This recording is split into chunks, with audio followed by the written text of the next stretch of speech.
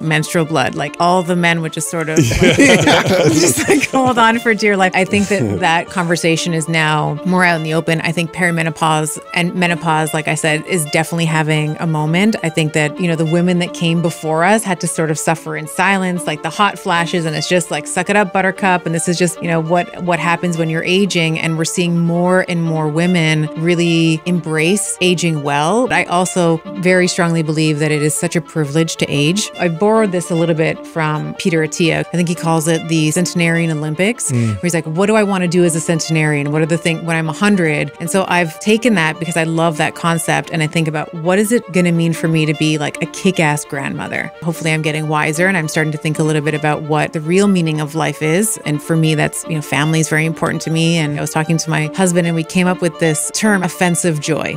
And often when we think about offensive, usually it's like something that's like an insult or something is offensive to you. But if you think about it in a sports context, there's offense and there's defense, right? So when you're on the offense, you're being proactive about something.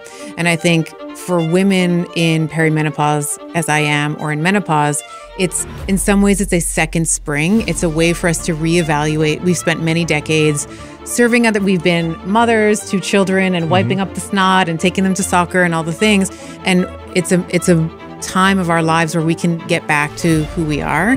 So understanding what are some of the things that really bring me joy, like how can I be proactive in creating joy and pleasure in my life? Because I think that so many women, maybe your aunt feels this way, where she's stressed, like there's so much chronic stress, and it's like, is it that you're stressed because you're doing too much, or is it because you're not doing enough of what you love and you're not balancing out the need, the have to do's and the get to do's? Dr. Estima, welcome to the show. I'm thrilled to be here. This is awesome. We're doing this. So I met you. I was on your show, and we totally hit it off. I loved the way you were doing the interview, the questions you had, the conversation we had. Then I looked at your content, and I thought it was phenomenal. So I wanted you to come on our show so we can introduce you to our audience, those people who don't know who you are. Introduce yourself first, kind of tell us about your background, and then there's some stuff I'd love to ask you. Sure, yeah. So first, thank you for having me. It's an honor to be here. And you've been on the show twice. The first time you came on, I think it's still in our top 10. I think it hovers around 4 or 5. I have to check the number. Yeah. So I don't like not being number one. I wish you'd do good for that. I wish you'd do good for us like that. So my background, I'm trained as a chiropractor. I did my undergrad in neuroscience and psychology. And so I've always just had this love affair with the brain and the neuromusculoskeletal system in private practice for 19 years before retiring it and moving more into the online space. And I focus now on women's health because even when I was in clinical practice, really noticed we would run nutrition programs and physical fitness programs. We'd run stress management programs, the whole gamut, and would notice a very different prognosis, even in a husband and wife. So same environment, they're living in the same home, they're eating the same foods, and they would have different results. Let's say if they were following a certain protocol, a certain diet together. I think it was maybe 2016, 2017, we had started trying a ketogenic diet, so more of a pulling back on the carbohydrates, moderate protein, a higher fat diet. And we would have men coming in after 2 weeks saying, Doc, I feel great. I've lost 20 pounds. My libido's back. I'm sleeping, the way that I did 20 years ago. And then the wife would sort of be dragging her feet, behind him saying like, I've lost maybe a pound. We're eating literally the same things. So that was sort of my first clue in terms of looking at how we can modulate dietary interventions for men and women and how those might be different. Certainly my thinking around keto has evolved quite significantly, particularly in the perimenopausal and menopausal space, which I'm sure we'll talk about today. But that was sort of the beginning. And my own story, my own personal struggles with my menstrual cycle for years. I always would look to men in the fitness space and sort of try and copy what they were doing, and never really had the same results for myself. So my own sort of N of one And then my patients in clinic over, the 19-year tenure that I was practicing sort of led me to really focusing on female health, because I think that I think it's getting better in terms of the amount of the conversations that are happening now. I think perimenopause and menopause are sort of having a bit of a moment, which is lovely. And I still think that there's a lot of gaps in women's healthcare that I'd like to seal. Why do you think that is? Why do you think women kind of got left behind on the conversation? Why did we focus so much on men, or what's your opinion? I think that it's a combination of things. I think first, when we look at the literature, so any clinician worth their salt is going to combine, when we think about evidence-based medicine, we're going to be thinking about what's available in the literature. We're going to combine that with our own clinical experience and the desires of the patient, right?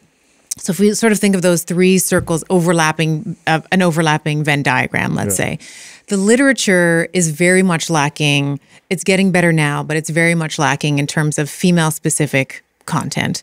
And if you look at a lot of the literature up until about 2017, it was usually university guys signing up for a study because they were broke and they needed, money, kind of to fund their university life. And so we have a lot of data that is titrated, sort of looking at women as maybe, a smaller archetype of a man with just pesky hormones. We sort of never really considered this idea that a woman is really different every single week and really every single day of her month.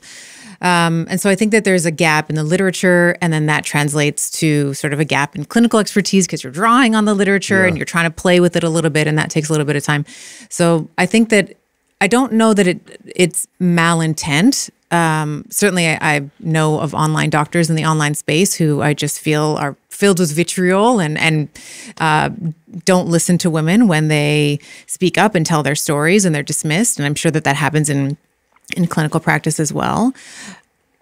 So I think it's a combination of those things. It's a lack of the literature, which is now getting better. I think in 2017, the NIH mandated that women be, you can't exclude a woman because she has a menstrual cycle, because that used to be considered a confounding variable. Wow. So you can't do that anymore. Yeah. It seems so ironic to me, because if you were to just randomly pick 10 men, 10 women and ask who's more likely to even go to the doctor, I'm imagining that women are even more likely to go and talk to a doctor. So it's weird that we'd exclude them in so many studies and stuff. That's weird. Yeah. And I think that there's a bit of a societal conditioning aspect to that as well. It's more acceptable for a woman to ask for help versus, sometimes and I would see this a lot in practice where like the woman would be a patient first and then she would drag her husband in. She's like, this guy's back, like I can't deal with the back pain that he's dealing. I can't deal with him talking about the back pain anymore.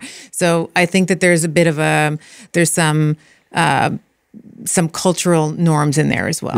Yeah. As trainers, we work with individuals, but you start to notice trends, when it comes to men and women. The biggest ones that I initially noticed were really just in preferences, types of workouts that they would, gravitate towards, things that they would want to do, not want to do. So it was really around that. And I didn't notice big physiological general differences because I was always looking at the individual. So to me, it was always like, well, this is Mrs. Johnson. This is, Mr. Smith or whatever.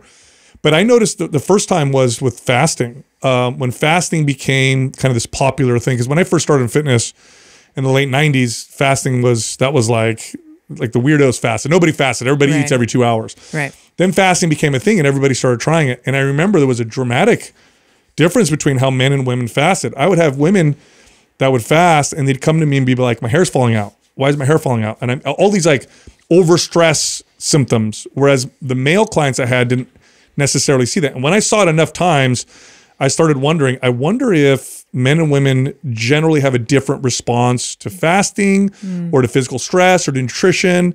What are some of the big general differences that you see when it comes to, you mentioned keto, for example.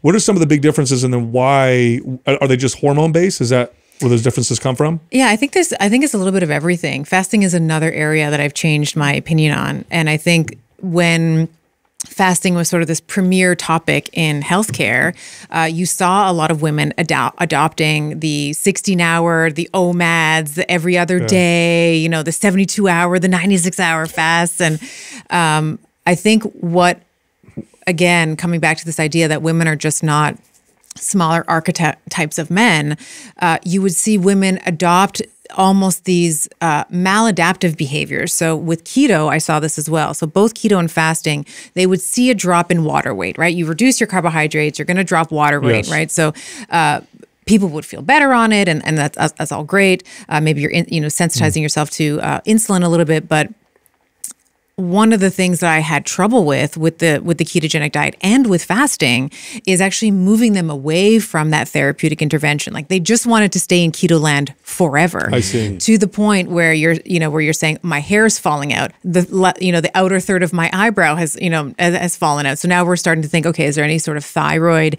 issue that's coming in? And women are exquisitely more sensitive to nutrient intake than our male counterparts, especially in our fertile years, because we are, the mitochondria in the ovaries are constantly scanning the environment to see, is this a safe environment for her to become pregnant, irrespective of your desire to become pregnant. Your oocytes, like the cells in the ovaries, are always looking, is this safe for her to become pregnant? And so when you're fasting for 72 hours or 96 hours, or even if you're just fasting every single day, you don't eat until 1 p.m., you're not sending a safety signal to the body. And you do see things like the hair loss. You start to see more anxiety. You start to see sleep dysregulation, mood and affect changing as well. And then you also just, the metabolic adaptations to having an extreme and aggressive caloric restriction over time. I mean, I listened to your podcast all the time, and you've talked about bulks and cuts. Like there's only so far and so long you should be in a cut, right? Mm-hmm. In a caloric deficit. And of course, the magnitude of the caloric deficit is also going to matter. If you are consistently under eating, your body is not stupid. Your body is going to be adapting to the substrate or lack thereof that you're giving it. So you're going to dial down your BMR. You're going to dial down, your digestion is going to slow down because your body now is trying to extract every single molecule of food that you might put into it. So you're going to see all of these different adaptations for women. And so where I stand on fasting now is all of us, men and women, we all fast every night, right? So we all sleep, hopefully somewhere between 8 and 9 hours. If you want to extend your fast, if you feel good when you're fasting, if you're someone who is still in their fertile years, so you're still menstruating regularly, you might be more receptive to a longer fast in the first half of your cycle. So that would be in the follicular phase, so bleed week, so the week that you have your period, and then the week before you ovulate. But even then, I would say, I can say for me personally, I don't really fast more than 12, 13 hours maximally. So I'm usually like 12 to 12. Like I'll, sleep, and then, maybe I'll wake up and I eat almost immediately upon waking. And that's just a muscle preservation strategy, as I'm in my mid 40s now. And I tend to finish eating like a couple hours before I go to sleep. And that's how I feel best doing that. And based on the stories that I have had with many women, when we are extending the fasting window for a long period of time, it's like, where are you going to go? How much longer are you going to fast? How much more aggressive are you going to try and use this as a tool for weight loss? And I found, I was saying before, I find the same is true with the ketogenic diet as well. They feel good, they lose the water weight. And then when it's time to reintroduce carbohydrates in the form of vegetables and fruits and sweet potatoes and rice and oats and all the things, they're deathly afraid of carbohydrates, which I think in both cases can really lead to disordered eating. And women, I think, because of our culture, like always be skinny, always, never age and always look this way. I think that we are much more susceptible to that disordered relationship with food. Yeah. And, you have...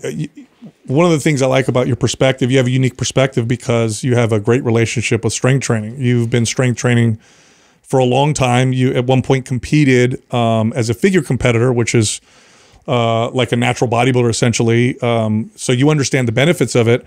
But women, and you see this, it's less now than it was when I first started. It was really bad when I first started. Yeah. But still, they're so afraid of the scale They're afraid of the scale it's moving. It's the only metric in some cases that matters. Yeah. So I often tell people don't even weigh yourself because you could gain weight on the scale and get leaner. A lot of people don't realize that. 100%. As a percentage. You could take creatine and gain weight on the scale. And you actually become leaner as a percentage of your body weight. A lot of women don't realize it. And then they muscles look rounder and fuller. And it's like, that's what you want. Yeah. But the scale is a big enemy. One other thing that I noticed, and I love your opinion on this is, well, first let me ask you this. Is your menstrual cycle, is that a sign you should really pay attention to when it's starting to get off, when you're skipping periods, when your period's longer than it normally is, or it's not like is that a great sign that maybe something's off? 100%. Hey, sorry to interrupt. Look, I have a free guide that teaches you how to lose fat in 3 steps, just 3 steps that will burn the most amount of body fat and help keep it off. This guide is totally free. We're giving it to everybody right now. If you want it, click on the link at the top of the description below. All right, back to the show. Yeah, it is a vital sign for women. Okay. It is basically every month you get a hormonal report card. How well you manage your stress, what the balance of progesterone and estrogen was, and you can look at the quality. I don't know if this is TMI. No, so it's all right. It's going to get a bit crazy, but you can look at your blood and look at the does it start very dark and then over the course of the week, does it sort of lighten up? Is there a lot of clots in the blood? If so, how big are they? So you can really extrapolate a lot of information from the blood in your bleed week in terms of, do you have too much estrogen? A lot of women who deal with excess estrogen, conditions like endometriosis, adenomyosis. I've cared for many of these women who, when we first started, and I would ask them about their menstrual blood, it's like it's all clots. It's just all sort of clumpy. It's not liquid in any way. So you can derive a lot of information from the menstrual cycle. That's interesting. Sure. Are there common ones that women just tend to ignore when in relation to that? Like they just think that's normal. Like, oh, that's normal. We talked just recently. I know this is a terrible analogy, but hang with me.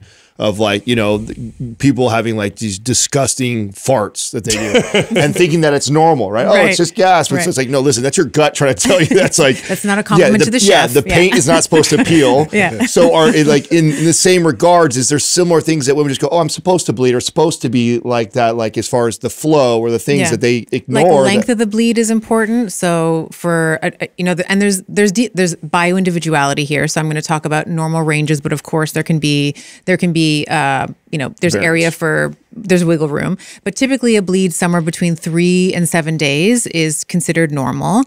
Like I mentioned, bleeding in the beginning, having a heavier flow in the beginning and then having it taper off towards the end of the week is very normal. The color of the blood should also change. So normal colors of the blood in the beginning, typically a very dark plum color, and then it should sort of taper off to more of a lighter color. You can even see some brown at the end. That's usually just oxidized blood. It's just been like blood that's just been exposed to oxygen.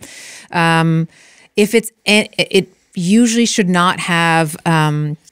If the color of the blood is orange or black or gray, we could be looking at BV, like bacterial vaginosis or some type of infection, and then the clotting that I mentioned. So some clotting is normal. I typically will tell women, if it's about the size of a dime or smaller, that's considered normal. If it's a quarter or bigger, then this is where we start to think, okay, maybe there was unopposed estrogen in the second half of the cycle, where we should see sort of progesterone and estrogen. They sort of, I like to call progesterone, she sort of brings in her like ninjas and like beats the crap out of estrogen with the down regulates the estrogen receptors, down regulates estrogen production. You should see that in the second half of the cycle. So if there's a lot of clotting in the blood, that tells me that there's unopposed estrogen in that time of your cycle. And are these like are these signs of imbalances, hormonally stuff, early signs, or does this mean this has probably been going on for a long time? Like, will the body start to tell her that, hey, this is almost going on? Immediately. Okay. So that's why it's just a good metric. Yeah, it's so wonderful because you can really go from having terrible periods, terrible PMS, requiring medication to sort of get you through the second half of the cycle to within a couple of months really seeing that turnaround quite aggressively. And I've seen that in patients, hundreds of times over. So for women who exercise regularly, who watch their diet and they start to notice these changes, is it typically because they're doing too much, overstressed? Is that what tends to be one of the common culprits? I think there's a lot of type A personalities, I'll call myself out on that as well, where we are always concerned about achieving. And you can also overdo it in the gym, right? Sure. So when last time you were on the show, I was saying, you were talking about junk volume, and I was like, oh damn, I feel like I'm being called out here, because I totally can move into that junk volume territory because I really enjoy it. And I think that a lot of women can also get caught up in that. But I think that it's very hard for a woman. I've seen it, but I think it's more common for a woman to overdo it on the cardio side than it is for her to overdo it on the on the weight training side. I've often, whenever I've sort of evaluated a woman's strength training program, more often than not, if strength and hypertrophy is the goal, she's usually not working out hard enough. Like lifting heavy. Yeah. It's either lifting heavy enough, she's not working close enough to failure. Like you don't need to, certainly heavy weights is one way that you can drive muscle hypertrophy, as you know. I think for a lot of women, particularly these, I'll use your course name, your muscle mommies, right? That are like, they've gone from the cardio bunny, now they're like, they want to be the muscle mommy. There's a lot of apprehension in terms of starting to lift heavy, because now all you hear is like, lift heavy weights, lift heavy weights. So a lot of women are really worried about getting injured. You can still drive an incredible amount of muscle hypertrophy just by working them. There's a couple of different ways. So heavy weights is one of them. But if you don't have the neuromuscular integrity, if you don't have the motor patterns, like you all know more than anyone, exercise is a skill, right? It's a motor skill that you practice every time you're in the gym. You practice it over and over and over again to become more sufficient and more proficient at it. So women who train, and I don't want to poo-poo on like women's magazines or anything, but let's poo-poo on women's magazines. Go ahead. It's like you often see them in a plank and they're doing a row. It's like, what are you doing? So now we have donkey kickbacks. But if you're in a plank with a row, or like the one I always see is a squat press curl. Squat and a press. It's like that's working. So the weight is neither going to be sufficient enough to work the legs, because you're holding probably 5, 8, maybe 10 pounds. Like that's not sufficient enough for a squat, for your leg muscles, some of the biggest muscles in the body, right? So you're maybe going to approximate failure with an overhead press with the shoulders, but it's a waste of time. So just do the barbell squat, do the front squat, do the sumo squat, whatever. Get on the Smith machine if you want a predictable line of motion, and work the muscle to 1 to 3 reps of muscle failure. I mean, you guys, I'm preaching to the choir, right? Like you don't need to go. No, yeah, but it's so good to have you say it though. I know. It's better when you say it than we say it. I want to know too, because the two hardest cells, and you're bringing one of them up, which is like to get women to kind of focus on lifting heavier and making that a priority. But the other one is to eat more and to be in a surplus and go through a phase of that even. And like, how hard is it for you to convince or even talk women into to doing that? It's hard, even with the creatine. The creatine, people are like, but aren't I going to get bloated? It's like, no, the water is not. The water is in the myocyte. It's in the cell. It's plumping up. It's rounding out that's how we rounding out the shoulders. It's going to make your booty more plump. It's going to pop. That tends to show more definition, right? Yeah, exactly. So I think that it's really, I think for anyone, I know that a lot of trainers, a lot of coaches listen here. I think that the first thing that you have to do with your clients is develop rapport. Like they have to trust you. Yep. If you just go right out of the bat and you're like, you're gonna be eating in a caloric surplus, and we're gonna take you away from the circuits, and we're gonna move you right into see ya. They're gonna just slowly walk backwards to the door, right? Okay. So we want to slowly develop rapport and trust with our clients, with our patients, and explain to them the process. I think a lot of women also. A lot of people don't take the time to explain why. Why is this so important? And I think for people, especially like me, if I were to ask you, why is this important? Why do I need to take creatine? What is it going to, if you explain it to me, then I can intellectually understand that. And maybe I haven't emotionally bought in yet, right? But there's part of me that understands what's happening. And then if there's trust in the relationship between the trainer and the client, then over, a delta, you can start to see some results from that. Yeah. You work with a lot of women too, to help them balance out their hormones. Is strength training the preferred form of exercise when you now why is that? Why is so I didn't know this early in my career. I was just kind of meathead trainer. I knew exercises, I knew technique, But when it came to hormone balance, when it came to, overall health and wellness, I was just deficient. Yeah. But I was lucky to work with a lot of really smart individuals, and some of them were functional medicine practitioners. And I remember the reports they would give me on their patients who did strength training as a primary form of exercise versus others. And one particular, I remember him saying, "Oh, this is the way that I have people work out now because they seem to balance out their hormones much faster and effectively with strength training." What's going on? What is it about strength training that helps with the hormone balance versus other forms of exercise? This is such a good question. I'm so happy that we're here. So there's many ways that strength training balances out a woman's hormones. The first, when we think about muscle in general, muscle typically serves, when I talk to women about muscle, it serves three functions. So it serves a mobility function, right? So our ability to walk and pick things up. And I was just recently in Italy with my husband. We went to the Amalfi Coast. And if you've ever been there, it's gorgeous. It's very hilly and there's no elevators, right? You have to take the bags off the train onto the platform and then roll it up the hill and all of that. So there's a mobility function to muscle. Serves a mobility function. The second is a metabolic function. It's the primary site for glucose utilization, for glucose storage, for fat utilization. Your muscle metabolism is largely going to dictate what your blood glucose levels are and what your blood lipids are going to be. And so for women, a lot of women actually in perimenopause will say, I don't know what's happening. I'm 45. I'm doing literally the same thing I was doing when I was 25, 35. And now I have more triglycerides. My total cholesterol is creeping up. My LDL, I have no idea. And I'm doing the same thing. Part of that is the degeneration of muscle metabolism if you're not strategic about lifting weights. So it has a metabolic function, which will balance out glucose and insulin, of course, right? It's like muscle can take up glucose in an insulin-dependent and independent manner. So there's a metabolic balancing in terms of some of your metabolic hormones. And then there's also a menstrual benefit. So testosterone, we know that, testosterone is famous for libido, but it's also really famous for maintaining muscle mass, for maintaining bone density, for heart health.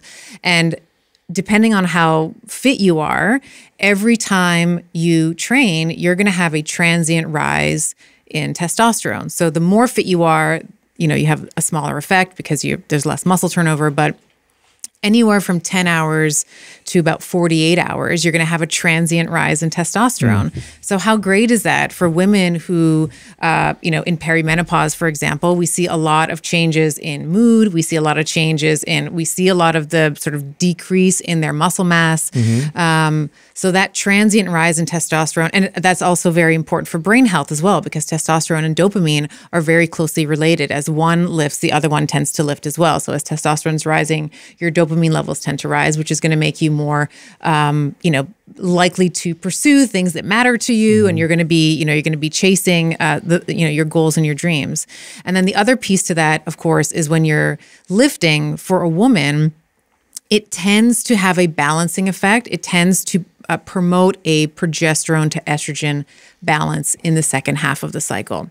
So if you're a woman who's still in her fertile years, including perimenopause, because you're still menstruating, albeit maybe more irregularly, what we see over time as just a natural consequence of aging is we see this stepwise decline in progesterone. There is an overall decline in estradiol, the main estrogen.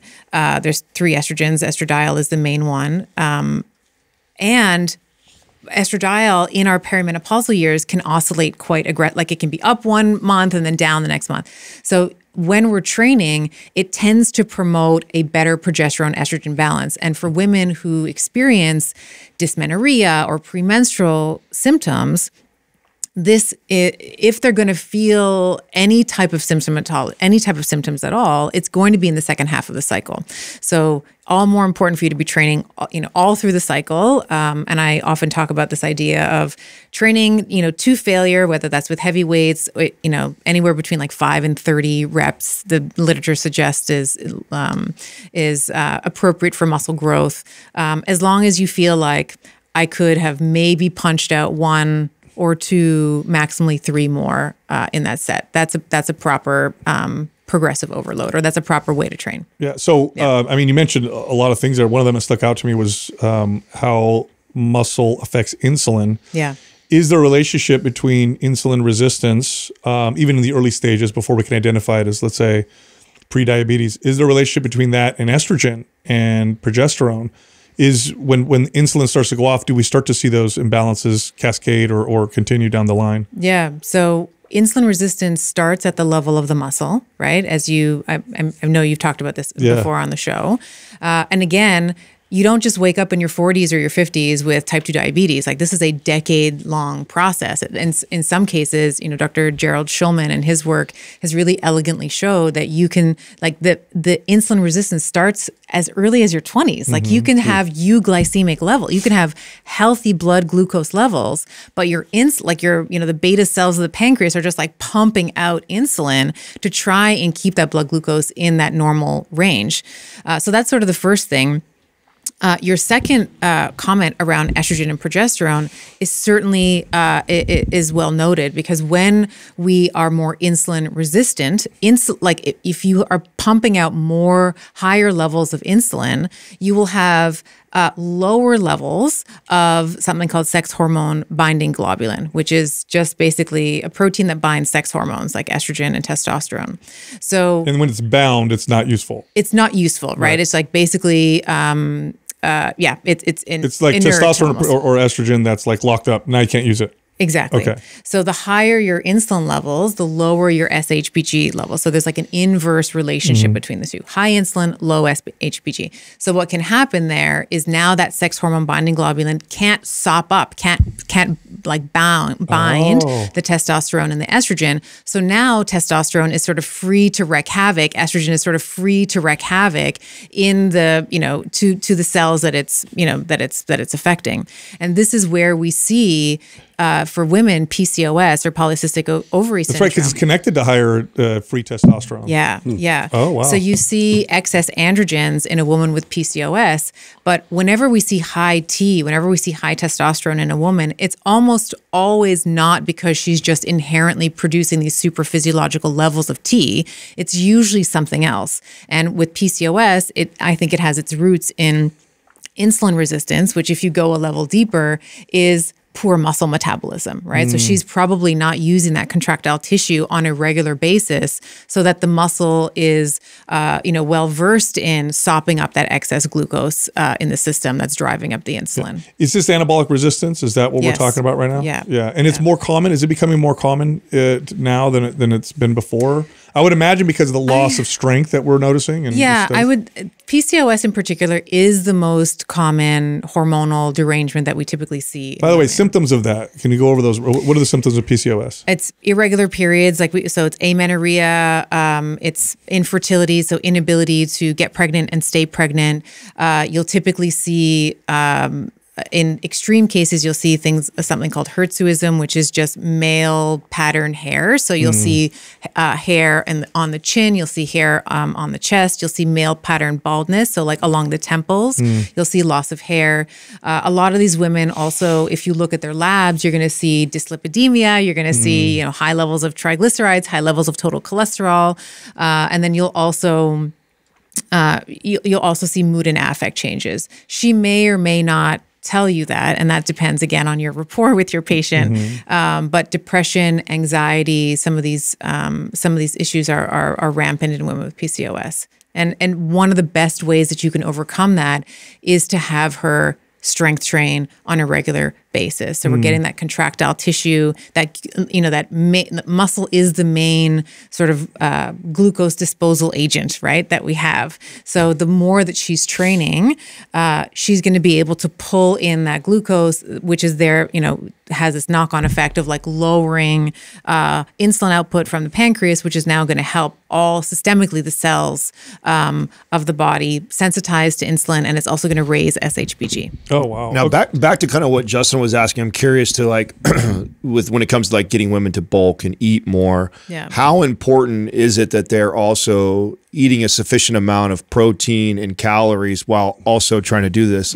Or do you just see positive benefits just simply by getting them to strength train? Can they see that from that alone? You can see, of course, yes. Just from that alone. 100%. Yeah. I think that I don't know that there's any intervention that equates strength training across the board. I know we're talking about PCOS right now, but across the board, when we're talking about metabolic syndrome and dysfunction, type 2 diabetes, cerebrovascular disease, cardiovascular, all of the sort of big killers that we think about, I think that exercise should be the number one intervention. In terms of nutritional interventions, I'll preface this by saying there are therapeutic interventions of, nutritional therapies, and then there's sort of what you follow when you're healthy, right? So in the same way that, if you contracted some bacterial infection and you went to the doctor and they wrote a script for antibiotics, you would take it for whatever it is, 10, 14 days. You wouldn't continue taking the antibiotics for the rest of your life. You would just take it as that therapeutic intervention to get rid of the bacterial infection that you had. The same is true for nutritional therapy as well. So if you are someone who, if we're continuing the example of a PCOS patient, she has high levels of insulin, it would be a good strategy for her to think about how we can lower blood glucose. One of those would be maybe a transient, underline, double underline, bold, transient temporary reduction in carbohydrates. Along with the protein. So this is where I've kind of, again, sort of changed.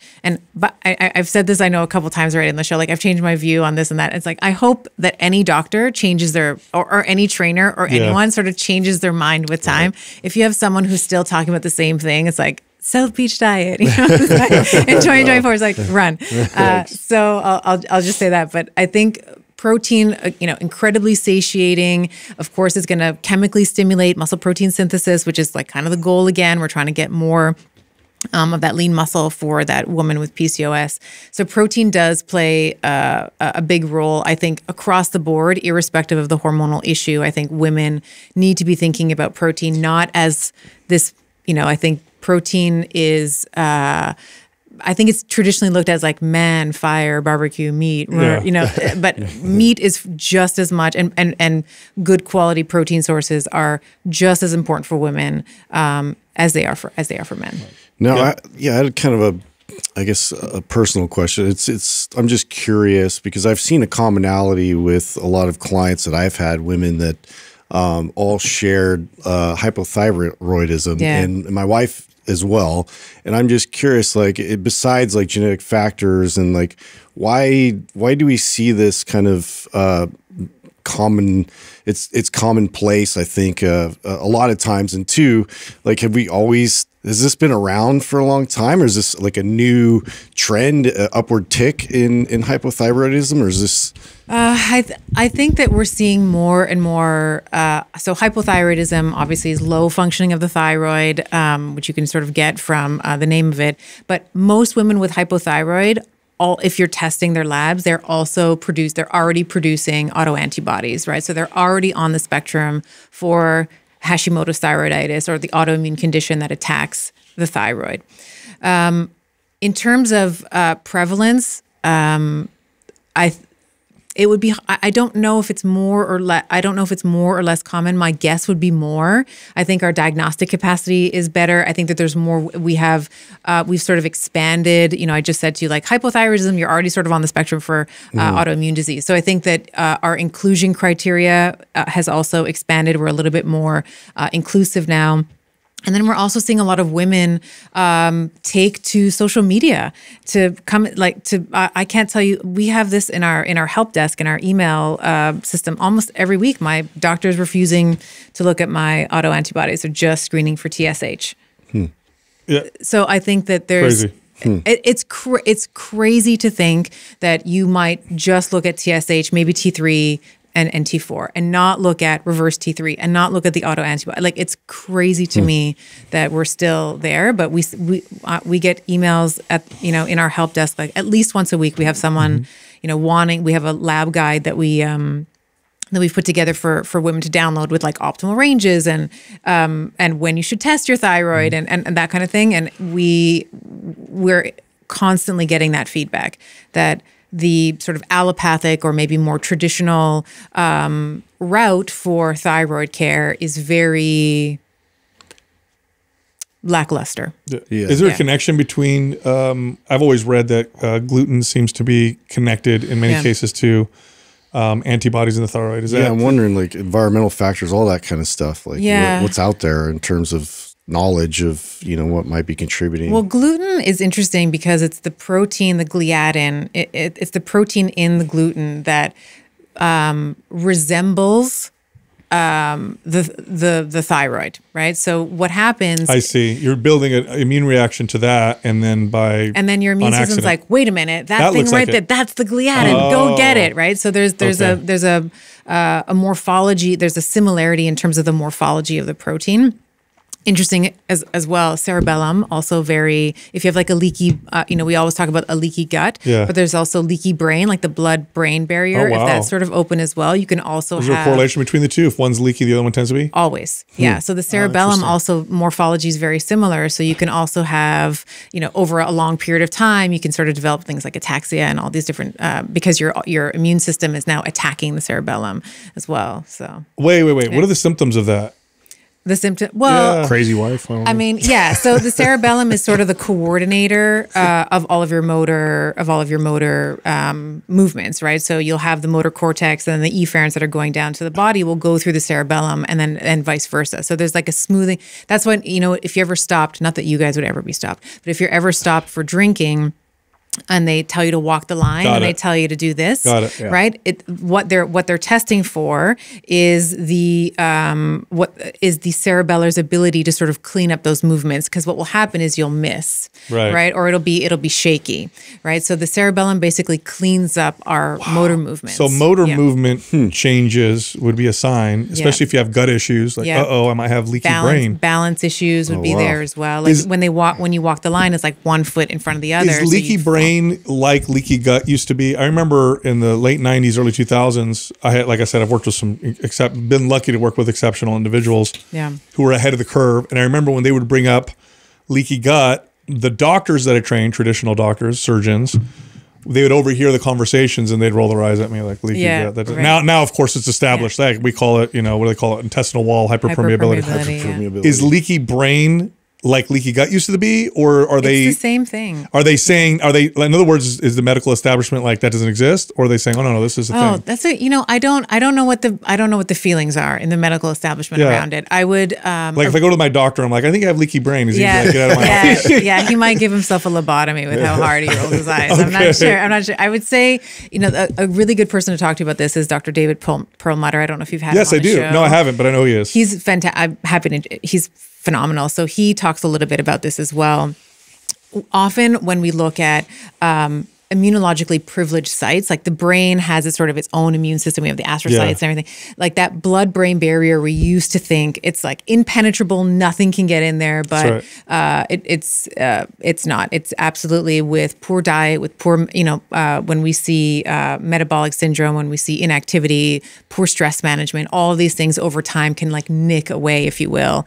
It's sort of a crude, like it sort of can nick away at that impenetrable layer between the brain and the body. Does working on the integrity of your gut also simultaneously then work on the integrity of the brain? Absolutely, yeah. Wow, that's so the reason why this is blowing me away. Super connected. I mean, I guess if I thought about it, it sounds logical, but what another great way to sell why you should focus on gut health. It's not just about your gut; it's about your brain. Not having that integrity. Very interesting. That's fascinating. So, what are your favorite things in the space right now that you're learning that are just? What do you like to talk to most, or what do you find most of your questions revolving around right now? I think for me, I talk a lot about strength training and fitness for women. So the questions that I get most often, I'm sure you guys also get this as well, is like, can I lose weight and build muscle at the same time? How do I train without injuring myself? That's a real issue for my perimenopausal ladies who are now wanting to get into the gym, that are kind of nervous about lifting heavy weights. They don't necessarily have the integrity or the motor patterning to sort of figure that out.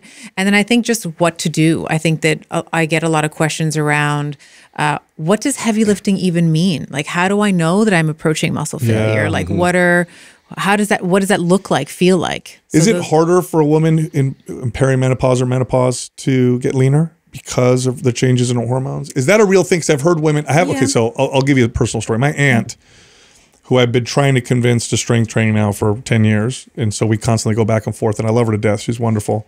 But she's like, you don't understand. Suddenly, I gain body fat around my midsection. Yeah. Suddenly, I'm pre-diabetic, and nothing changed except for my hormones. And I'm always trying to tell her, well, strength training, I think that'll, but I hear that a lot. I hear that from female clients too. Like all of a sudden, like everything just changed. Is it harder? And if it is, are there any things that they can do specifically to get their bodies to get leaner and fit that may be different than, you know, someone who isn't in that place? Yeah, your aunt, very astute observation with the belly fat. So that is something that we see in terms of the phenotype of fat, or the type of fat that we typically produce, changes as we age. So usually women will, even though we have a general sort of disdain for it, we will typically put on weight in our bums, thighs, sort of lower tummies, right? And that's under the influence of estrogen.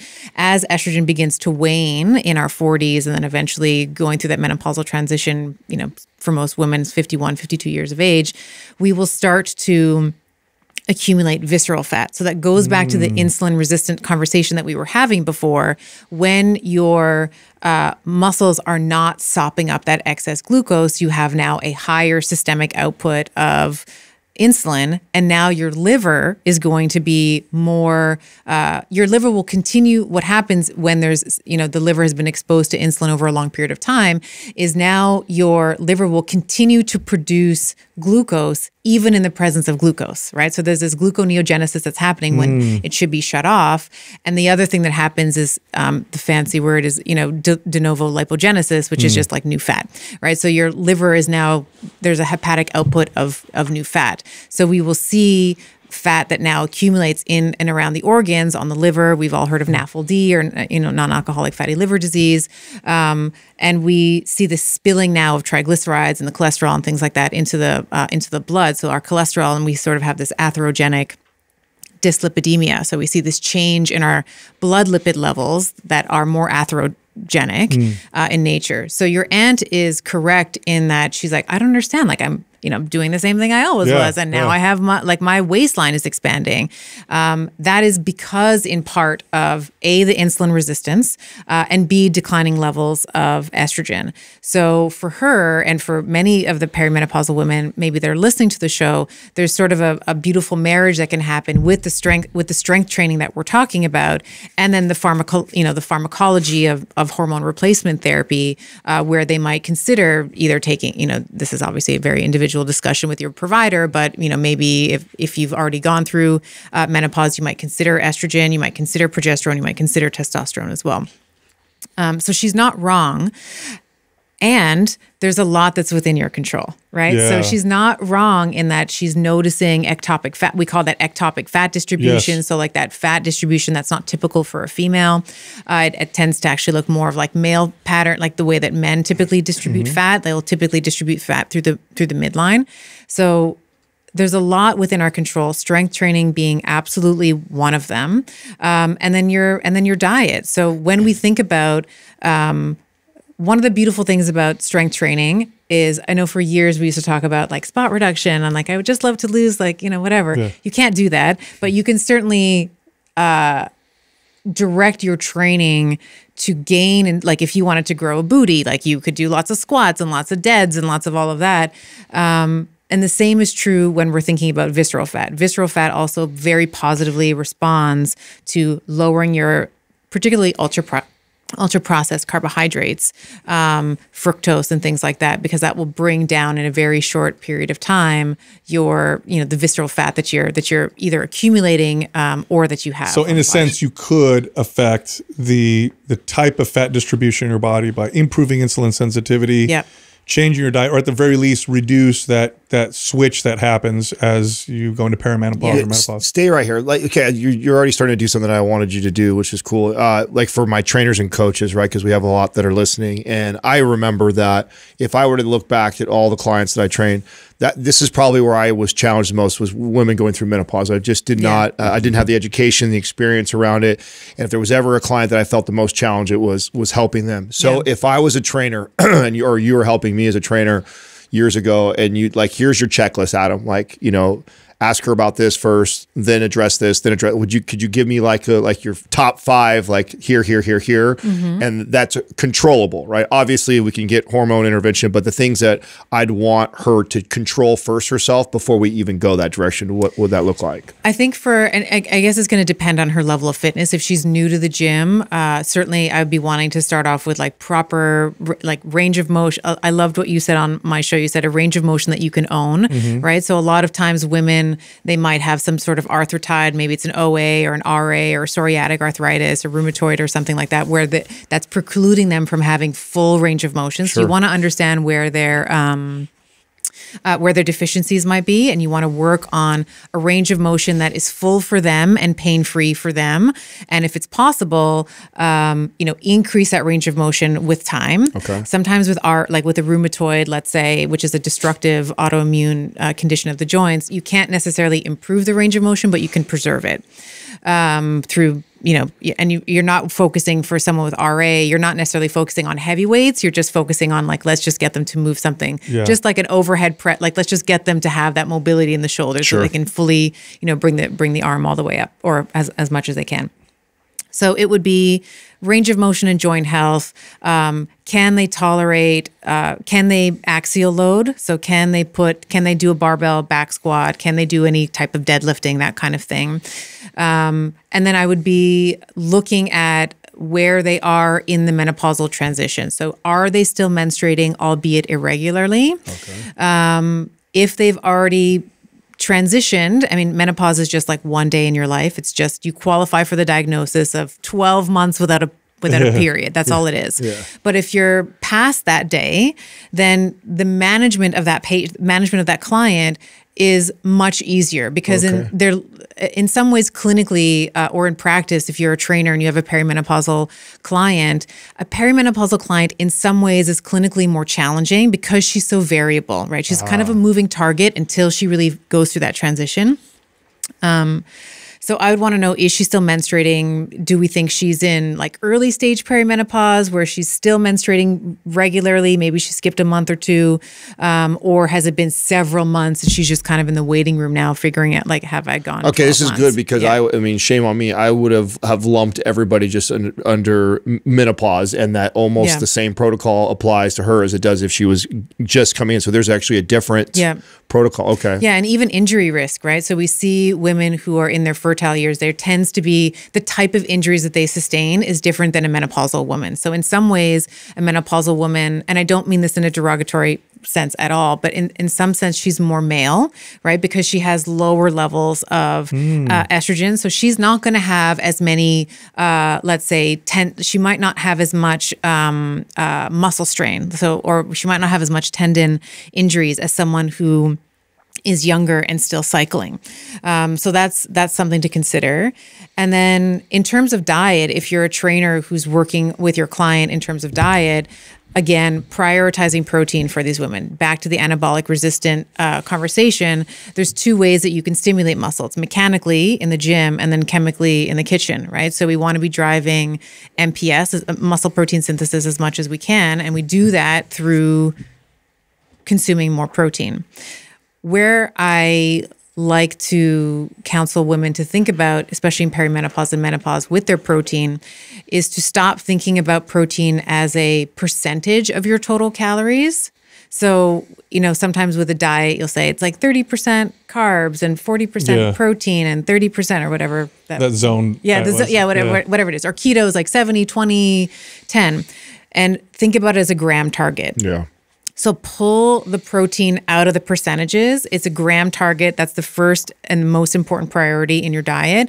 And then you can back in the calories, the rest of the calories that you're consuming, the carbohydrates and the fat, based on your preference.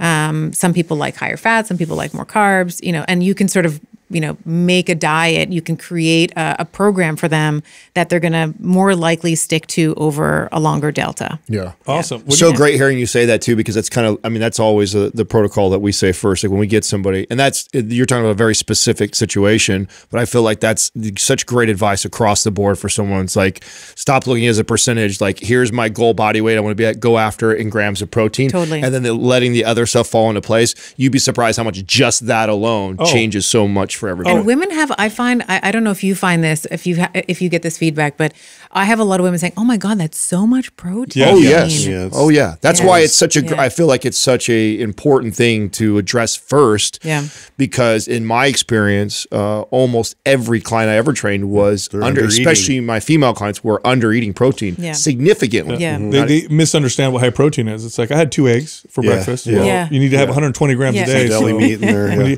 How do you feel about GLP-1s? How do you feel about semaglutide, tirzepatide, and these new interventions that are now Peptides, hugely, in my opinion, hugely going to impact our space and just in general culture. Yeah. Are you working with them? What are you seeing? I'm not working with them. I am very interested to see how this is going to pan out. Hey, real quick, sorry to interrupt you. Look, we have a sale this month on some programs. We have a beginner program, MAP Starter. It's 50% off. Then we have a bundle that's different. It's called the Starter Bundle that includes our most popular programs. That's also 50% off. So if you're interested in that, just click on the link at the top of the description below.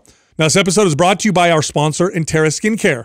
These are peptide-based skincare products and hair restoration products. So these are the real deal peptides, things that really do make things different. You try the skincare products, it will accelerate how your skin heals. It will reduce wrinkles, make you look more youthful, reduce inflammation. And their hair restoration products are incredible as well. Help regrow hair from a lot of different angles. Again, this is all peptide-based. Go check them out.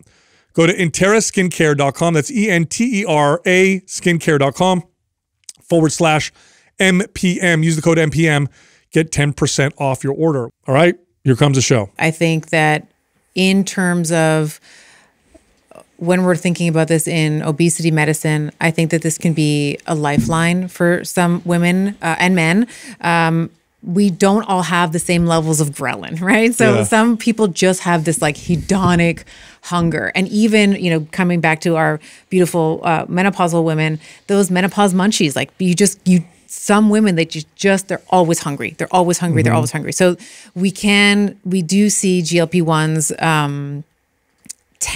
certainly tamper that. I would like to see right now, like the safety profile, like they've been around for a long time. I know that they're super popular right now, but they've been around for like 20 years. Yeah. So the safety profile of them is really great. What I would like to caution, or maybe have people who are considering it or who are on it take note of, is that you also have to major in the majors on the lifestyle side, right? So you still have to be majoring on, you still have to be getting the gram target of protein. You still have to be mechanically stimulating the contractile tissue, your skeletal muscle. You still have to be managing your stress. You still have to be sleeping well. These things all matter. And I would say the same is true with hormone replacement therapy. You just can't jump to estrogen replacement therapy, testosterone, and think that that's going to be, it's going to wash away a multitude of sins. Like, you also have to do the other work. I honestly think you're hitting exactly why we're seeing the negative press on it with the amount of muscle loss, and the thing that's happening is people are purely using it as a way to just They're just cut eating it calories like they did before and just eat less. Yeah, right. But I don't know that.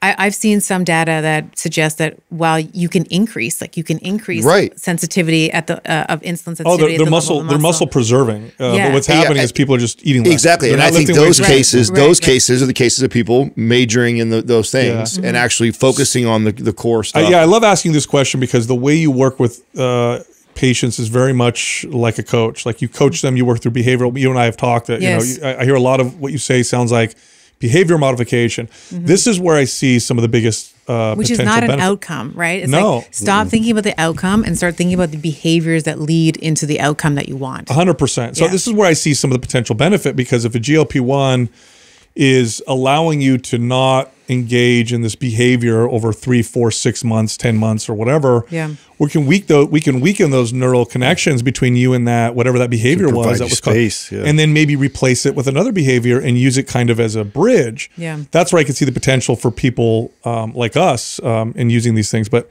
you have the exact right approach. You could tell you've worked with a lot of people, like real people, and not just said, here, take this and come back and see me. So that's great. Thank you. When you're, first off, how long have you been working with patients now?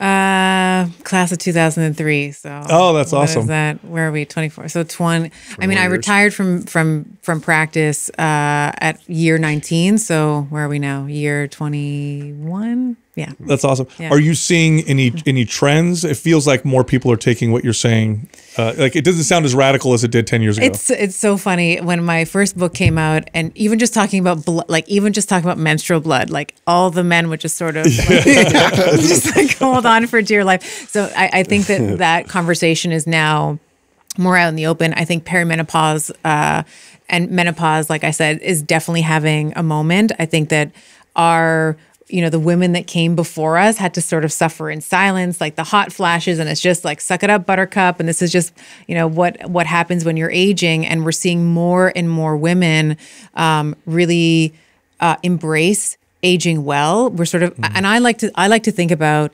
I know that there's a big anti-aging, like I want to look good, I want to look good in my dress. I want to look good as long as I can. But I also very strongly believe that it is such a privilege to age.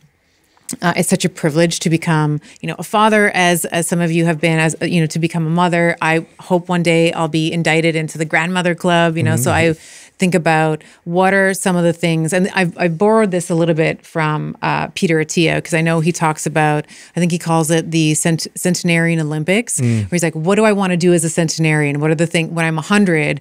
I don't remember the metrics that he's lined out, but he wants to be able to bench press this and squat this and what have you. And so I've taken that because I love that concept, and I think about what is it going to mean for me to be like a kick-ass grandmother, right? Like when I want to be able to get down on the floor and play with my grandchild. I want to be able to pick my grandchild up. That means that I have to have a certain amount of proprioception and leg strength and glute strength and quad strength and balance and all of that to be able to get back up off the floor. I want to be able to run after that toddler. If I take, my grandchild to the park, that means I have to have a certain VO2 max. I have to preserve my type 2 fiber. So these are some of the things that I'm starting to think about now in my 40s, and maybe that's just, hopefully I'm getting wiser, and I'm starting to think a little bit about what the real meaning of life is. And for me, that's, family is very important to me, and taking, savoring and finding joy. I was on my recent trip to Italy. I was talking to my husband, and we came up with this term. I haven't really talked about it publicly, but I'll just I'll tell you guys, and I'll see how you can give me some feedback. Right. I love the term offensive joy. And often when we think about offensive, usually it's like something that's like an insult or something is offensive to you. But if you think about it in a sports context, there's offense and there's defense, right? So when you're on the offense, you're being proactive about something. And I think for women in perimenopause, as I am, or in menopause, in some ways, it's a second spring. It's a way for us to reevaluate. We've spent many decades serving we've been mothers to children and wiping up the snot and taking them to soccer and all the things. And it's a time of our lives where we can get back to who we are. So understanding what are some of the things that really bring me joy, like how can I be proactive in creating joy and pleasure in my life? Because I think that so many women, maybe your aunt feels this way, where she's stressed, like there's so much chronic stress, and it's like, is it that you're stressed because you're doing too much, or is it because you're not doing enough of what you love and you're not balancing out the have to do's and the get to do's? I love this conversation, and it also there's some parallels with men that retire. Go through something similar where they're just like, their whole life was provide for the family, do this, and it's like, oh, I couldn't wait till retirement. And then they get there and they're depressed. So staying in this topic, are there things with clients that you exercises or practices that you give them to try and find that? Because sometimes when you've been serving others for so long, or this focus on this goal, then you get there and you realize, like, I'm not happy. I'm not doing you don't even know how to find what makes you happy. I mean, is there things that you recommend that they do to try and figure that out? Because I'm sure someone's listening right now is like, oh my God, that's me. Like I'm done being a mother now, and now I'm like just supposed to be living for me, and I don't even know where to start. I think the first thing is this was very useful for me, is writing out a desire list. Like, what are the things that you desire? Because so many times we're rushing through our day, we're rushing through our to-do list. We don't even think about what are some of the things that make me happy. And it doesn't have to be this sort of hedonic, like someone's fanning and like feeding you grapes, right? It doesn't have to be that, but it can be a cup of coffee, out, by the window or, in nature. You can go outside and sit if you have a balcony or you have a porch that it can just be taking a quiet repose and having your cup of coffee in the morning. It's finding the little pieces of sweetness through the day. And then really getting in, sometimes I'll ask women, I've run clinics with women before where I'm like, okay, we're going to write a desire list. And everyone's like, what is she talking about? Like, I understand the language, like it's English, desire. I know what that means, but I don't really know what I want. And if you just create some quiet space, some of the smaller little delights will come up, like the cappuccino, or being able to walk, taking an evening walk with your family, or whatever. Those are some of the things that I like to do every day. But then it can also be some of the bigger things, like some of the bigger dreams. Like maybe you want to learn a language, maybe you want to travel, maybe you want to take a class or a ballroom. I had someone on my Instagram the other day saying, I just want to take ballroom. I posted about pickleball because this is like my new obsession. I'm obsessed with pickleball. And she's like, I want to do ballroom dancing, but my husband doesn't want to go. And it's like, just go. Like they're singles. Like they have, you could just be a single, you'll be paired up with someone. But if ballroom dancing is going to bring you happiness and joy, and that's like the favorite hour of your week, like Tuesday night or whatever, when you go to your ballroom class, absolutely find time to make that happen. Yeah. Dr. Estima, how much of that is also maybe like ignoring media, social media, the world, because it glamorizes what it can sell, and what it can often sell is sex appeal, youth, like the things that the market tells you is valuable, but but in the reality, it's not everything that's valuable. And I think that's maybe one of the reasons why older societies seem to like look at people as they age in prestige, and they give them so much honor. Whereas these newer societies, not so much, where it's kind of like you're supposed to disappear. I mean, how much, because I know you coach people through lifestyle. Do you ever tell people like, turn off your social media, like stop looking at that stuff because it's just telling you the wrong? Yeah, the news never reports on the planes that land, right? It's like they're always going to be trying to steal your attention, right? Here's the new drama. Here's the new virus. Here's the new war. Here's the new whatever. And I think that keeps us, there's different currencies that we pay in, right? So the most obvious one is money. We go for your coffee, you pay for your coffee, whatever. But there's also attention. That's also a currency.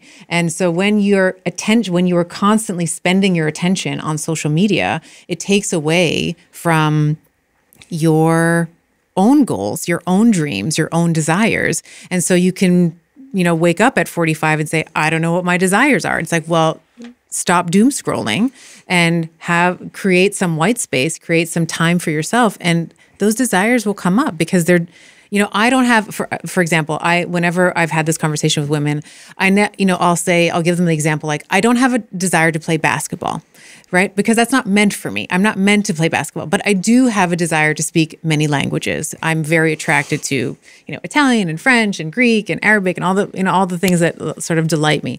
But that's because those desires are meant for me. And I've been quiet enough to allow those things to sort of, to allow those things to sort of bubble up. And so you don't have to be a polyglot, like like that doesn't have to be your desire, but giving yourself some space, and maybe a social media fast. That's a fast that I'm happy to promote. Like you can do a 24, 48, 96 hour fast. That's a great fast. And funny enough too, we were talking before we started recording about my children. My 13-year-old, this is probably going to be the biggest regret of my life, but he has a phone. All of his buddies are on Snapchat. And I can tell when he has been on his phone, his mood, clearly angry, he's quick to snap, quick to yell. And so we do the same thing with him. It's like, you can't be on your phone. Like you have to put your phone away. We're going to have sort of a family fast, and we're going to go for a walk, go for a bike ride, play basketball, whatever. I have I have 4 kids, but they're a huge age gap. And my older 2, 19 and 15 soon, they had, well, especially my 19-year-old, unfettered access to the internet. I was young when he was born. I was working a lot. This is when it kind of was a new thing. So I really didn't. And we didn't really know. I didn't think about it much. And so we just had tons of access. My younger ones, it's gonna be very restricted. And the way I look at it, it's like, as a health and fitness expert now, I wouldn't allow my kids around just all kinds of different, garbage food, and then say, hey, you guys, regulate yourselves. They don't have the ability to regulate themselves. So with the internet, it's like they don't have the ability. They have access to everything. And we are their substitute frontal lobes. Like even though my 13-year-old thinks he knows more than his mom who's 46. It's like, I know, it's like, I love that you are 13 and you know more than me already, honey. And and I am your substitute frontal lobe until you're 25, because we see that's when the brain matures, right? It's at the same time as the skeleton, it matures around 25-ish. So I have to be the person who is putting in those boundaries for him, because he's unable to do that for himself. And even when we take him, we go play pickleball, we do the basketball, we're playing soccer, whatever, he feels so much better. And he'll say to me, he's able to articulate, I feel so much better when I'm not on my phone all the time. He's still going to fight you over it. But then he goes back to it, right? Because he just doesn't have that that brain maturity to be able to inhibit some of those lower brain centers that are getting that dopamine hit every time he's. I literally just got in an argument with my daughter this morning. She's like, why do I have time limit? Because we put time limits on apps and stuff. Why do I still have time limits? I get good grades. I do this, that, and the other. You're not 25. We're still having a discussion about this. But I notice such profound improvements in her mood and our connection. And sleep, right? So many kids, especially over the pandemic, like so many kids were up all night on that thing. Right, because they had no other form of connection. So Awesome. I want to talk to you because you have experience in the competitive world, and I found that I did that later on in my fitness journey, and was really fascinated by what I saw. And I'm curious if you experienced something similar. Leading up to that, I had over 15 years of training normal clients. Of course, I've seen all kinds of different relationships with exercise and food. And when I got in the competitive world, I was really excited. I thought, oh my, this is going to be the brightest minds. And like when it comes to nutrition and exercise, I can't wait to learn. Even being with the experience I had, I went into it with the idea of I could learn so much. What I ended up finding was more dysfunctional relationships with exercise and nutrition that I had seen in the general population. This blew my mind. Did you experience it? 100%. Wow. Yeah. And I had a coach. So the first time I'm going to get a coach. They're going to help me with my nutrition. They're going to help me with the dieting down and, peak week and all that and peak month, blah, blah. And the food that she put me on. I was just going to ask you, how quickly did you fire your broccoli or asparagus? It was like brickin'. It was like it was like chicken and broccoli, or it was cod, or it wasn't cod. Tilapia. It was tilapia and asparagus. And I called it. To this day, I cannot have. I mean, asparagus is great. I can't have it. I had I can't. You traumatized yourself. I traumatized myself out of a vegetable group. So I just have, so much disordered eating, body dysmorphia. Women would go like, you're the leanest that you're going to ever be on stage, right? And then as soon as you're starving, so maybe you go and you have a normal meal or you have whatever. Binge, right? So, which is crazy. 30-pound weight gain in a couple months, I would say. Yeah. And then they would hide, right? They would feel so disgusting. They'd be so shameful because, of course, leading up to it, everyone is, you're getting all this social feed. Look at how good you look. You look so great. You look so, and then when you put on more, like you're holding more water because you're having carbohydrate, you're just eating like a normal human would. I think that there's a lot of desire to get back to that leanness. So there's You're obviously a very confident, intelligent woman. But when you competed, did that challenge you? Did you feel yourself get pulled into maybe, this might be dysfunctional? Did you, or were you like you are now, where you could kind of see it for what it was? Because that's a challenge. That would be such a challenging space. I mean, if we're being completely truthful and the spirit of transparency and honesty, I was very hard on myself. So it was like, this is my first competition. I was like, I'm going to smash this out of the water. So I was very strict with myself. It was difficult because you sort of find you get into this, like you start checking all the time. You're just what does it look like? Is my stomach little? Do I see my shoulders a little bit more? Like how's the glutes coming in? What are the times? So you start to, I would notice these thought patterns. I think, so I do think that I was affected by it for sure. Yeah. Yeah. And do you often recommend, if you get patients who are like, I want to compete, you often recommend don't? I think competing, I would love to go I haven't gone to the Arnold yet. I would love to go and like just see the Arnold and see all the competitors there. But I think the idea of competing is inversely related to salutogenesis, or just like health promotion, right? I think you are so unhealthy. Yes. The moment that you are on stage, you're dehydrated, you're you're nutrient deficient, you're all of these things, severe caloric deficit, all of the things that happen in order for you to get stage lean.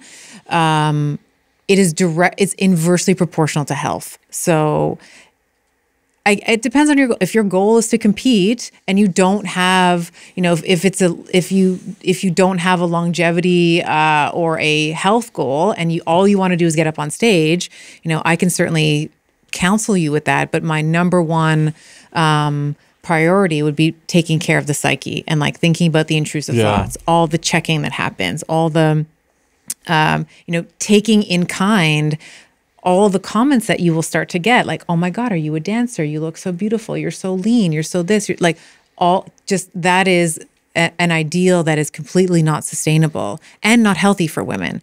Women should not, and kind of tying this back to menstrual cycles, so many women, myself included, I lost my period for 3 months after I competed. Of course. I remember the check-in, I forget the exact number, but it was like, I was at 10%, something like that, 9 or 10% body fat, which for a woman is completely ridiculous. Like a woman should never be that lean, ever. No.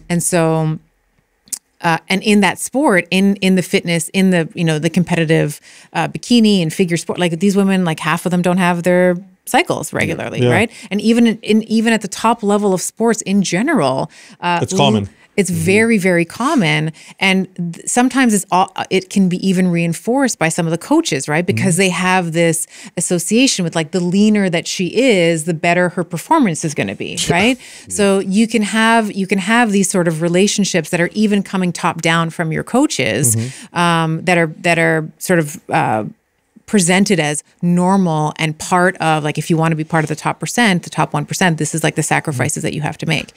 So this is the part that concerns me the most. And part of why I was asking this question is that I would never compete again. Right. Yeah. So what I saw was we saw the same things. And then there's this cycle of, you do your show, you get all this, you love it, you get in great shape, you eat up all the attention, your Instagram grows because you use all your imagery, and now people are asking you questions. Now you become a coach, and then now you're teaching other. And it's like and I feel like some of the most popular people in the fitness space are these competitors who are advising these people. And it's like, man, when I realize, oh my God, this space was just riddled with people with body dysmorphia, eating disorders, and these are now the people that are coaching our other people that are getting into fitness. Like, and first time ever in my life, or in my coaching journey of over 20 years, I started to see the last decade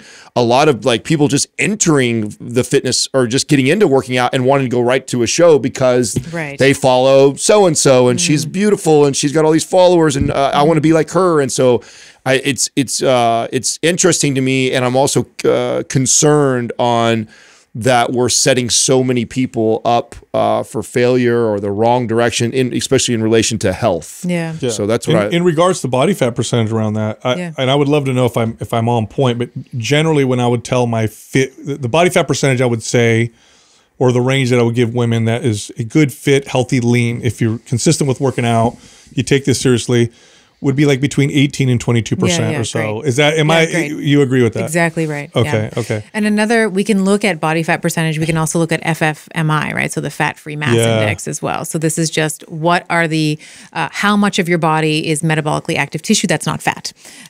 So that's a lot of times people will look at, let's say, BMI as more of an it's a measurement. It's, generally can be predictive of some things, but it won't take into account, let's say, lean body mass. So, it doesn't take into. So if you have I'm a lot obese. I have a high BMI because of my lean body mass. Yes, I mean you look at you look very obese, right? Yeah. So if you were to look at your FFMI, that's a much better measure of your metabolic health and your health overall. Yeah, awesome. Yeah. I wanted to talk about something else that I heard you credited Sal for, but I don't think I've ever heard Sal say that. And if so, I want to talk about it. Junk volume. Oh, well, you said, was that you? Is that yours? And you gave him that credit or what? Because he's never said that shit before. No. We were talking on the show. That's such a great topic. That's an old term. I don't know if I said it specifically, but we were talking about how much volume you need. We were talking about what you should feel like after a workout. It's like you should feel really great. Like you shouldn't feel like you've run yourself into the ground. Although I will say that I do enjoy some of those sessions as well. But I think that what our conversation was around this idea of training too much, right? So are you in the gym, 4, 5, 6, 7 times a week? Well, you're probably not rested and recovered from the previous training session. And we were talking about sort of moving into this like junk volume territory. Like how long is a session? Is it 60 minutes or is it like 4 hours? You know, so, after your 20th set, are you really, your fatigue has set in at that point? Like, what is the, what is the ROI on that? I mean, I love that. I don't think we've ever used that term on our show like that and talked about that, because I also think another category that falls into junk volume, because I was guilty of this in my early 20s, is there's obviously an order of operation of most valuable exercises. And, I, as a young kid, not knowing what he's doing, I'm doing a ton of just junk volume. I'd spend an hour and a half in the gym. The machines, doing lateral raises and little weird exercises and not squatting, not deadlifting, not overhead pressing, these movements. And I wish someone would have guided me better. So I've never thought of using the term junk volume before. And I can't believe we haven't. TM. Yeah. Very good credit you for I do. I like that. I like it a lot. Just because people are going to want to know, what does your training look like? This is your fanatic. You're a fitness I love individual. Training. You love it. You love working out. Yeah. It's your thing. What does yours look like? Right now, it's either 4 or 5 days. I train legs, lower body. I do twice. I find that it takes me, I usually train, it's Tuesday and Friday, and I just need that amount of time in between to recover. Usually it's like my hamstrings that take me, it's sort of the linchpin that keeps me from training more often, because my hamstrings get really sore. And then I'll do 2 upper body. So there's always going to be shoulders in there. I was joking with you, all women want 2 things. And I'm sure this is in your Muscle Mommy program. It's like, we want nice, big, juicy glutes, and we want delts that look like glutes as well, right? So we want nice, big shoulders. So I'm always working on lateral delts. Delts in general, but you get, like, when you're doing back, you get a lot of you get a lot of the posterior delt. When you're working chest, you get anterior.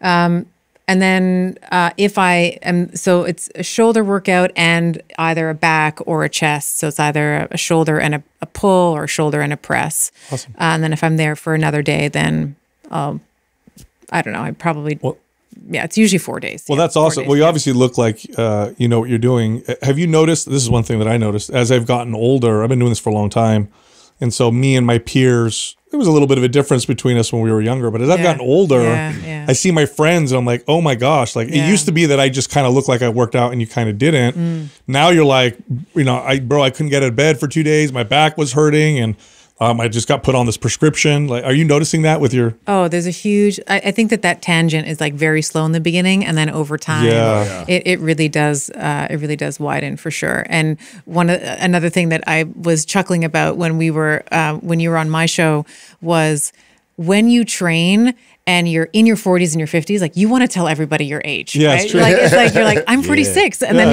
you'll have people like, what? You're 46? I had the biggest compliment. My 11-year-old, his friends were like, he had asked, how old do you think my mom is? Like, I don't know why he even asked this question, but they were like, oh, she's like 30, 35. And I was like, I'll take it. Winning. Right? I'll take it. Winning. Winning, right? I'll take it. So I think, training, particularly strength training, like cardio, you're going to improve your endurance, you're going to improve your cardiorespiratory fitness. But in particular, when we're talking about strength training, if you are a vain woman, like myself, it is very good for your skin. It's very good for, obviously the way that you look. I think when you are, one of the things I would like to do in my work over the course of my career is to reframe this like skinny, and I think that we're doing it. I think there's a lot of people who are moving the needle alongside with me, but moving from skinny to strong, because when you're skinny and you're 60 and you're skinny and you're 70, that is no longer a good look. Not at all. No. You want to fill that out, and you want to fill that out with muscle. So I think, being skinny, I think has,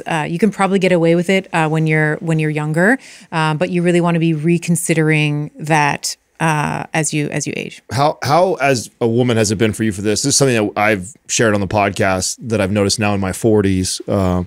That I find really cool, and I like to communicate to the younger generation that's just kind of getting started, is that it does seem to have gotten much easier as I've gone, because I've invested in lifting for so long. I feel like, boy, I just got to kind of touch the weights and I can keep a muscular frame that is better than what I had done for the first 5 years of lifting every day, training consistently. Have you found something similar, like the amount of volume it takes, and like even what you would consider out of shape version of you is still probably way better than your first 5? Like, I mean, I've noticed that. Have you noticed the same thing? Yeah, I mean, you've put in you have an asset now, right? Yes. So you've invested in that asset, and that asset has grown. I think that the estimate, if you have the muscle, I think that is it 1/3 maybe, or 25 to 33%. You need way less volume. Yeah, way less volume to maintain that asset, right? So you don't have to always be killing yourself. Like, building muscle is a lot of work, but once you have it,